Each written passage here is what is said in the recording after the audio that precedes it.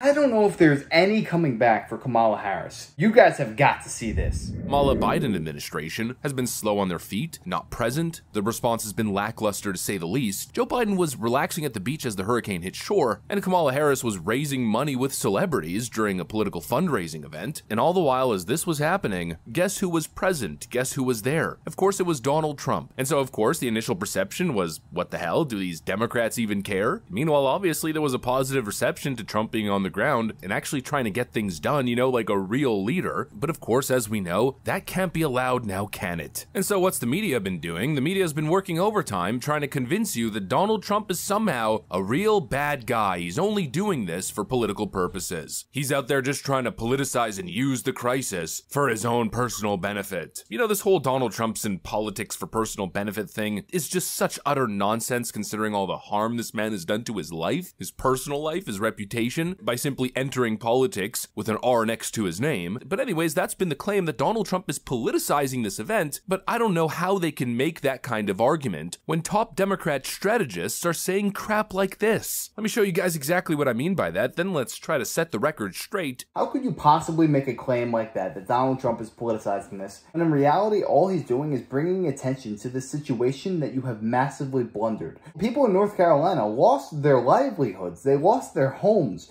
What are they supposed to do? They don't have any resources, so what Donald Trump did is he teamed up with Elon Musk and he got Starlink connected for them so that they have the internet connection. He set up GoFundMes. He's doing everything in his power to help these people because he actually cares about the people. And the thing that you have to remember is Donald Trump right now, he holds no governmental position. He has no obligation to do a dang thing, but he's only doing so because he knows it's the right thing to do. And I read that out of the 28 counties that were hit the hardest, 26 of them came out in full support of Donald Trump in that last election in 2020. So it makes you wonder why the help from FEMA is not coming as quickly as you would think it should. Donald Trump is apparently politicizing Hurricane Helene. Meanwhile, David Axelrod, who happens to be a contributor on CNN and former top advisor in the White House to Barack Obama, people in Asheville, which is blue, are much smarter and wealthier, and so they'll figure out how to show up to vote. Meanwhile, all those rural hicks voting for Trump, well, we're not so sure about that. Here's my question about North Carolina. You had these killer storms, which, by the way, was a third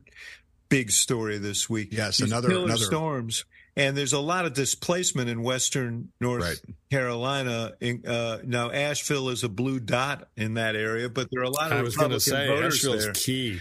But those voters in Asheville are, they're, you know, the kind of voters who will figure out a way to vote. You know, they're upscale, kind of liberal voters, and they're probably going to figure out a way to vote. I'm not sure a bunch of these folks who've had their homes and lives destroyed elsewhere in western North Carolina in the mountains there are going to be as easy to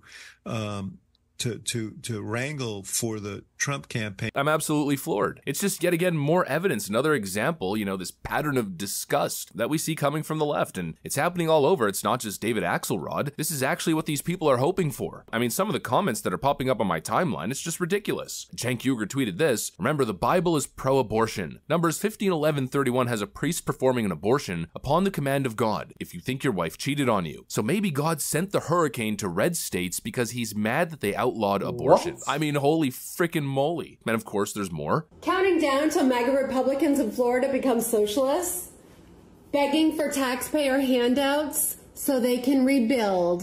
In 3, 2, 1. So when I seen the hurricane hit North Carolina and Tennessee, the first thing I thought was, damn, there goes some racists. There we go. We got some gone.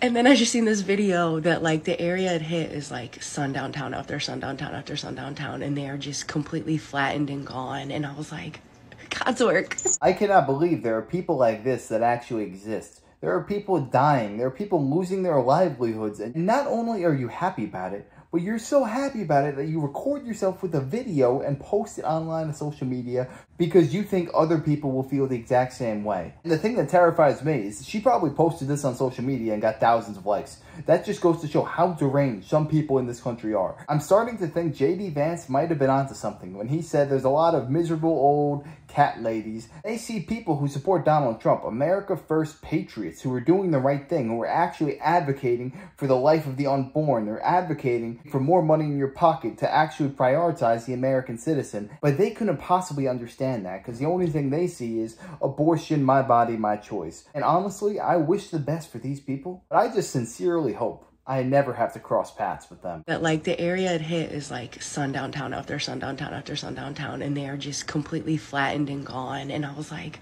God's work. God's work. Yeah, I think what I said earlier stands. It's a pattern of disgust. The mainstream media is so hyper-fixated on Donald Trump. Donald Trump's such a bad guy. Why? Because Donald Trump's actually showing up and trying to do something? Meanwhile, Kamala Harris is just doing photo ops? Donald Trump's the bad guy. Meanwhile, look how the left's acting. It's the same pattern over and over again. And I always point to the same examples. Whether it's their general calls to violence or encouraging of violence, the way they acted after the first and second attempted assassinations on President Donald Trump, the way the left reacted to the Covington kids, Donald Trump's brother passing away, Rush Limbaugh passing away, the list goes on and on. It's always the same despicable behavior. You know, the way I'd describe them is a real basket of deplorables. It's just absolutely horrible. And this specific example continues to build on the broader narrative that we've been talking about. That audio recording I just played for you guys is the epitome of the Democrats' detachment from the lives of ordinary people. This kind of narrative reveals a deeper truth. The Democrat Party, which was once a champion of the working class, has morphed into a party representing the interest of coastal elites, urban professionals, and the wealthy. They're more concerned with the optics of political power than the devastating reality that many Americans are currently facing following natural disasters or even the most recent economic crisis. David Axelrod's framing there is not just dismissive, it's insulting and condescending. It implies that those struggling under the weight of rural poverty, who have genuine grievances with the political establishment, are somehow politically less capable or relevant in moments of crisis. Democrats, of course, love to paint themselves as the party of compassion, right? They're so tolerant and compassionate. And those Republicans, oh, those are bad people. But when they speak about people in rural counties, their disdain for these flyover states in small-town America is clearly evident. And really, just to add some extra context there, let's play the clip that we played just a couple days ago. What are your thoughts on Kamala's trip to the border? Will that help her close the gap with Trump in Arizona? I don't think she needs Arizona. I mean... I don't think anyone needs Arizona. I think... I would stay in Arizona with Putin. Here, take Arizona, leave Ukraine. Fran, you're wearing cowboy boots. I mean, come on. You're even kind of showing some of the local... and also, They're not from Arizona. You're going to... I read your plugs. You're going to Nashville, right? Is that in Arizona? No, but it's... No, but it's a red state. I mean, you don't want to insult all the red states. You go there. I go there, and I usually say, really, Nashville? That's what I said. But there are plenty of intelligent people in Nashville and in Arizona. They come out to see you. Not plenty. But look at their politicians, okay? Look at who they elect, okay? I'm not saying every single... You elected Eric Adams. You just said he's a I did not. I know, but New York did. New York, brilliant New York. I did not. Okay.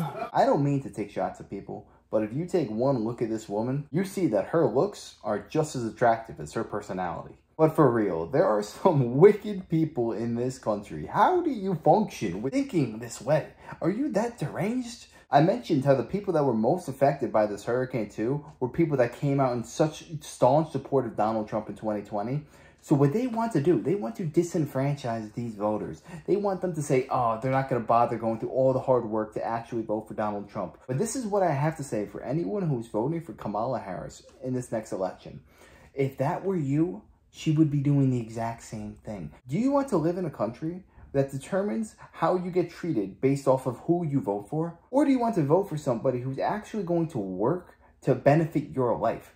I mean, Donald Trump is the clearest representation of that in Washington, D.C., probably ever. The man never took a presidential salary. He lost millions of dollars while in the White House. Do you think he's actually just trying to be a ruler and king and get more power? No. If he wanted to do that, he would have done it in his first term, and he would have made billions of dollars. It's abundantly clear his only goal and his only mission is to make our lives better, to preserve the American dream so that it's still around for your kids and your grandkids. Because as it stands right now, if we have another 4 years of Kamala Harris, I believe the American dream will be forever dead. I do not think there will be any reviving it. It's the way they are importing migrants into these swing states, essentially diluting the vote of American citizens just so they can stay in power for longer and that they will never have to lose control. These are the acts of a tyrannical regime. We cannot allow these people to take power. Let me know your thoughts on this down below. Do you think that this hurricane in North Carolina, South Carolina, will play any role in the election come November? You think Trump's going to lose voters, gain voters? Let me know. I'd love to know your thoughts and opinions.